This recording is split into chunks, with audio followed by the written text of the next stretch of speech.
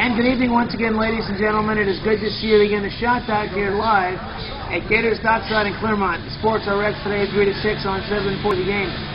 The Indianapolis Colts right now are 0-2. And questions remain, what should they do at quarterback? They bring in Brett Favre, time for Curtis Painter, what about Kerry Collins? Well, for the Colts, I have an easy solution. Bag the season, okay? Throw your games and go 0-16. You have no chance without Peyton Manning. I don't care if you sign Brett Favre, you have Kerry Collins, Curtis Painter is awful. Forget it. Go 0-16, have the first pick of the draft, get Peyton Manning back next year, and draft some stud in the first round with the first pick. That's the best way to do it.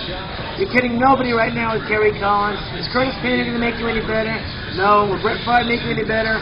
No. Will Dan Orlovsky make you any better? No. On the Colts right now, bag the season, go 0-16. Get Peyton Manning back next year, you'll have a nice high draft pick, and in 2012 you'll be good again.